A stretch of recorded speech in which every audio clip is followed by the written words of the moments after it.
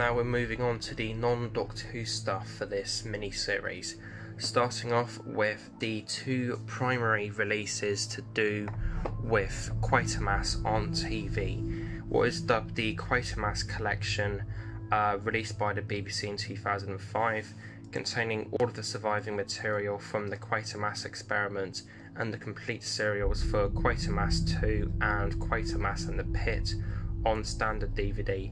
And then here you have the 60th anniversary Blu-ray release of Quatermass and the Pit TV version. Again, I went over these in detail in another recent video, which was my Quatermass overview video, which should have gone out by now. So I won't go over these in tremendous amount of depth and what have you here. If you love your Doctor Who, you need to check out Quatermass. That's all I'm going to say.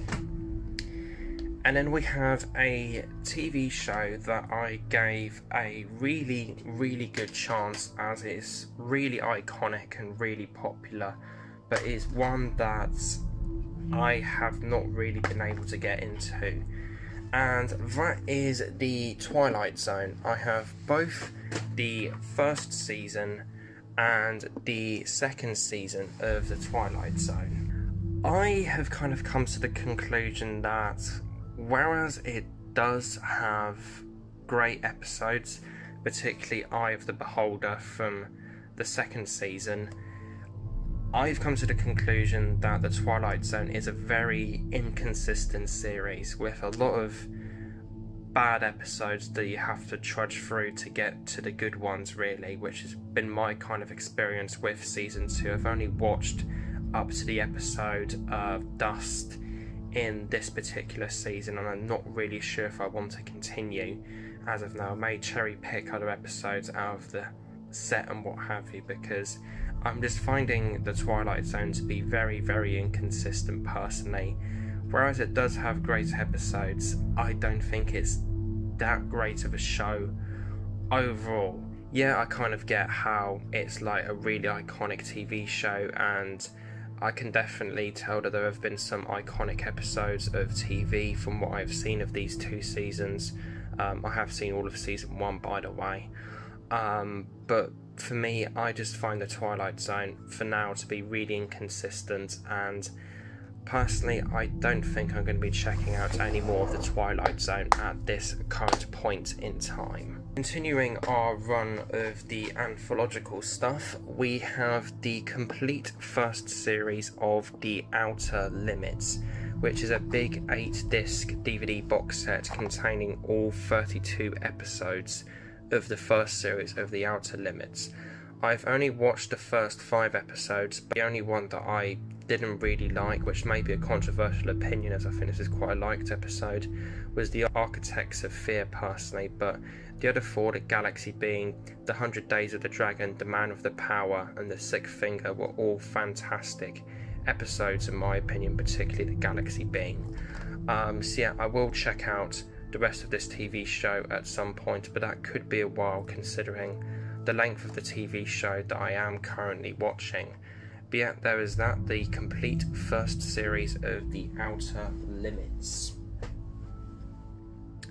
And then we have another fairly sizable box set here, and that is the BFI DVD release of all of the surviving episodes from the BBC Anthology TV series Out of the Unknown, which for me is a TV show that is very, very interesting to talk about, as I'm finding talking about the show and what have you to be very interesting with regards to its kind of like origins, as well as all of its kind of parallels to do with Doctor Who and what have you, and I'm just finding it to be a really, really fascinating show to talk about in general. And I will soon continue my Out of the Unknown kind of exploration series at some point soon, with parallels to Doctor Who and the continuation of the missing episodes. But yeah, with regards to the TV show itself, I've watched a handful of episodes from it, and the only one I thought was absolutely outstanding was Talea Ghost, which I will be reviewing at some point, maybe early next year. But yeah, it's alright so far with regards to the episodes I've seen from this show, but I would like to give it another chance, and I would like to give this full box set a complete watch through at some point, which is again probably going to be a bit later on down the line, as due to the size of the current TV show that I am watching.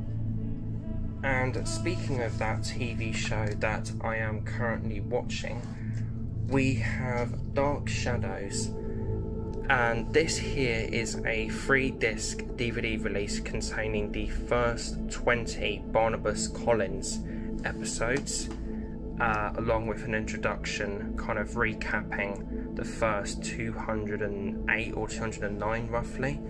And then we have a factory sealed copy of the 16th DVD collection, as well as a unsealed copy of DVD collection number 21. And then to top absolutely everything off, I have this, which is what is known as the Dark Shadows coffin set. Dark Shadows was a gothic horror soap opera that ran from 1966 through to 1971 and amassed a grand total of 1,225 episodes, and this coffin styled box set collects all 1,225 of them in this 131 DVD disc box set in 22 different Amaray DVD cases in this big kind of deluxe cardboard box styled like a coffin. This is yet another DVD release that I won't be going over massive detail in this particular video, because I am going to be doing a complete overview and kind of review of the box set, not necessarily talking about the show itself, but talking about the box set itself and everything that comes in it, including all of the special features and the kind of layout of the episodes, and just kind of a general overview of the box set, which will be released as a special Halloween video for on my channel, so stay tuned for that. But yeah, Dark Shadows, the complete original series coffin box set. I am very, very happy to have this in the collection.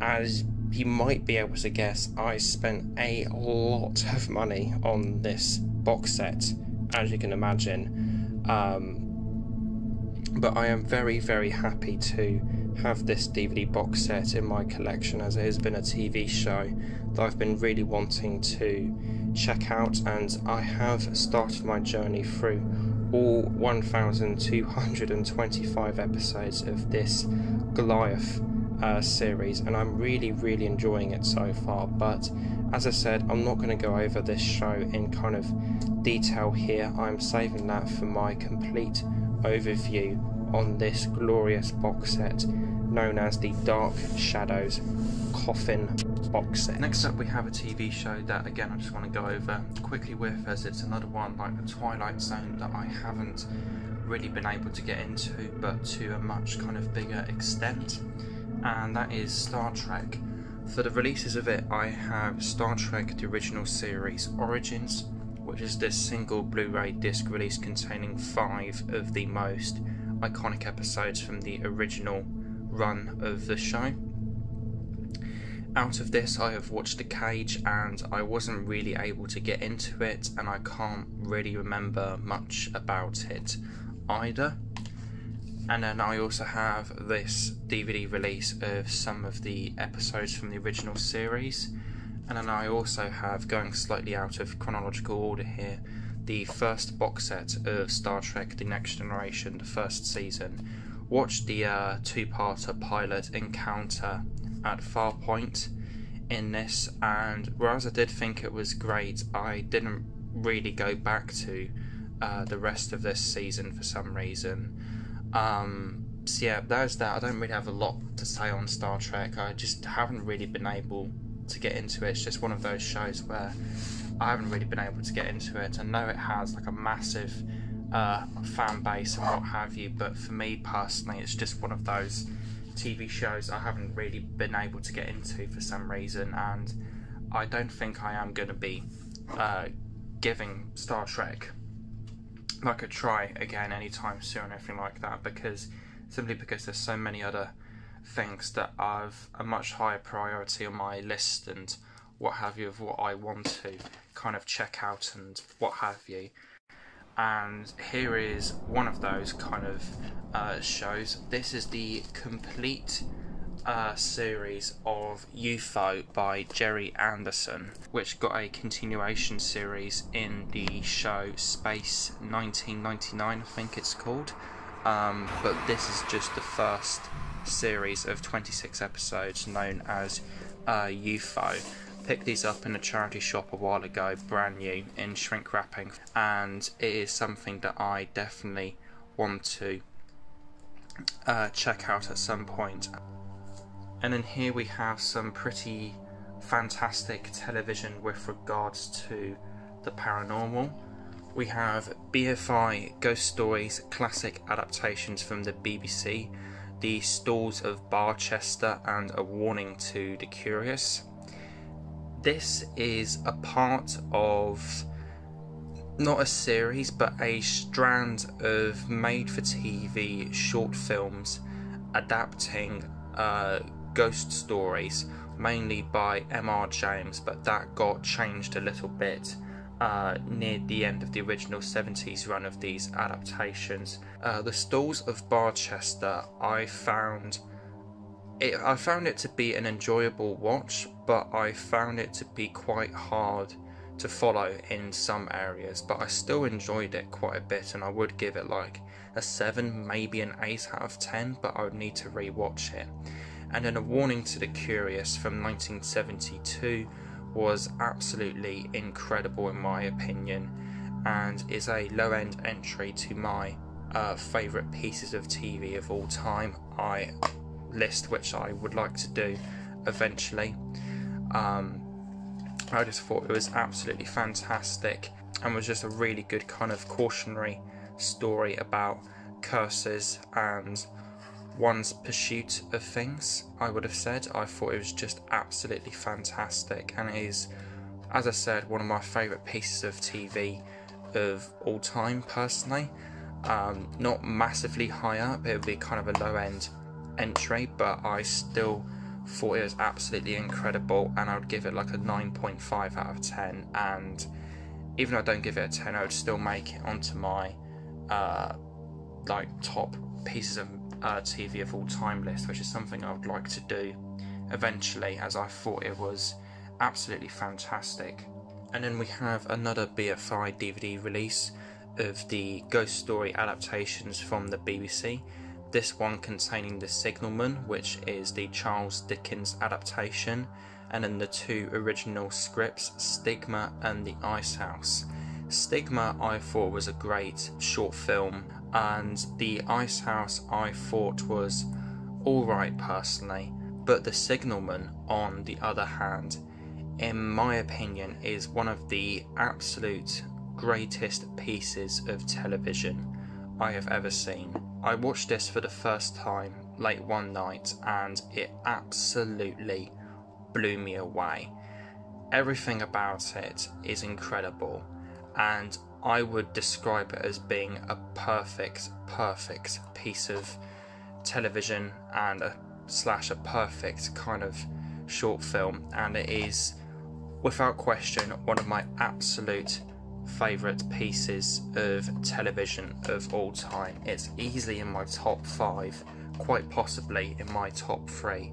I absolutely loved and adored this adaptation of Charles Dickens' The Signalman. And in something a little similar, we have another kind of made-for-TV film, but it's not a short film this time, it's in fact a full-length feature. We have The Stone Tape by Nigel Kneale, who created Quatermass, and this is his other big claim to fame, The Stone Tape, which I also watched recently, and I thought it was fantastic once again.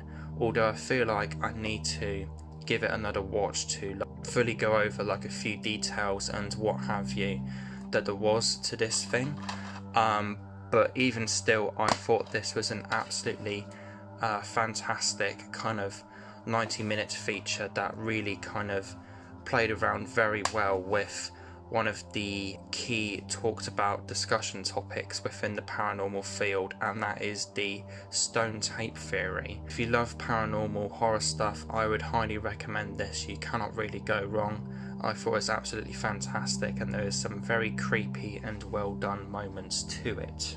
And then taking a bit of a small interlude from the paranormal horror stuff, Survivors, created by Terry Nation. I have the first box set of the first season here, as well as the second season. I need to pick up the third season of the original run, which this is a part of at some point, and give the whole series a watch. It's a show that I have been meaning to check out for quite a while now. I have these two DVD box sets of the first two series in the show, and I've been meaning to watch them, but I just simply haven't gotten around to doing so just yet. And then we have a TV show DVD box set that I watched the entirety of recently, and I absolutely loved and adored it. And that TV show in question is The Omega Factor. I recently acquired this complete series 3-disc DVD box set off of eBay, and I watched the entire show in about the space of a week, averaging about 2 episodes a day, and I absolutely loved and adored it. And I will actually say that this is my second favourite TV show of all time, now outbeating The X-Files, which was my second favourite TV show of all time. The best way that I can describe The Omega Factor is that it's a 10-part single series prototype of The X-Files, with all of the governmental conspiracies and organisations and stuff like that, but with it entirely having an emphasis on the field of paranormal, parapsychology, ghosts and hauntings and stuff like that, as opposed to the kind of science fiction and alien stuff that the X-Files would dabble in. But yeah, The Omega Factor, I think this is just an incredible TV show, and in my opinion is a truly, truly fantastic piece of cult television, and it's thoroughly consistent. There was not a single bad episode in this entire 10 episode section. The weakest one in my opinion was St. Anthony's Fire, which I would give a 7 out of 10, but the other 9 episodes all get at least an 8 out of 10. I would also say that none of the episodes were as good as the first one, but that's not to say that it was a bad TV show overall, as it was thoroughly consistent and an absolutely incredible ride to go on. And I would also say that arguably this TV show itself is greater than the sum of its parts, I would have said personally. But yeah, I absolutely love The Omega Factor. The characters in it were fantastic. There were some fantastic set pieces to it, some extremely scary moments, such as one particular one involving a phone box near the end of the undiscovered country, or maybe it was in the middle of it. Yeah, it was in the middle of it, that episode. And it was just incredible overall. I'm a massive fan of the paranormal, and I have been a fan of the paranormal for life, really. It's always been a field that I have been fascinated by with regards to things in this world, and this TV show ticks every one of those boxes for me. It ticks every single box for my liking of the paranormal, and it was just absolutely incredible, and it was a ride that I just loved every minute of. I just thought it was an absolutely incredible TV show personally, and as I said, if you're into the paranormal and what have you, I simply cannot recommend the Omega Factor enough. And the ending of this show is quite interesting as well, because I believe the final episode in this show, Illusions, was kind of in a way setting up towards a second season, but that unfortunately never happened, because this was a very, very controversial series for its time in 1979, mainly thanks to Mary Whitehouse doing her stuff, and it ended up only being a single 10-episode series of television, so we never got to see a second season of the Omega Factor. The way this series ends with the 10th episode, Illusions, is still fantastic in my opinion, and is a very worthwhile ending to this absolutely brilliant TV show. Yeah, the Omega Factor, I've rambled on long enough about it. It's absolutely fantastic. I love it. My second favourite TV show of all time. Ticks every one of the boxes for my liking of paranormal horror, and it's just incredible.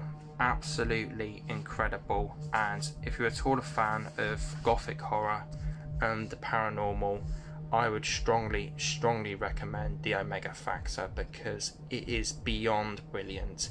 And not to mention that the theme tune is one of my favourite theme tunes to television.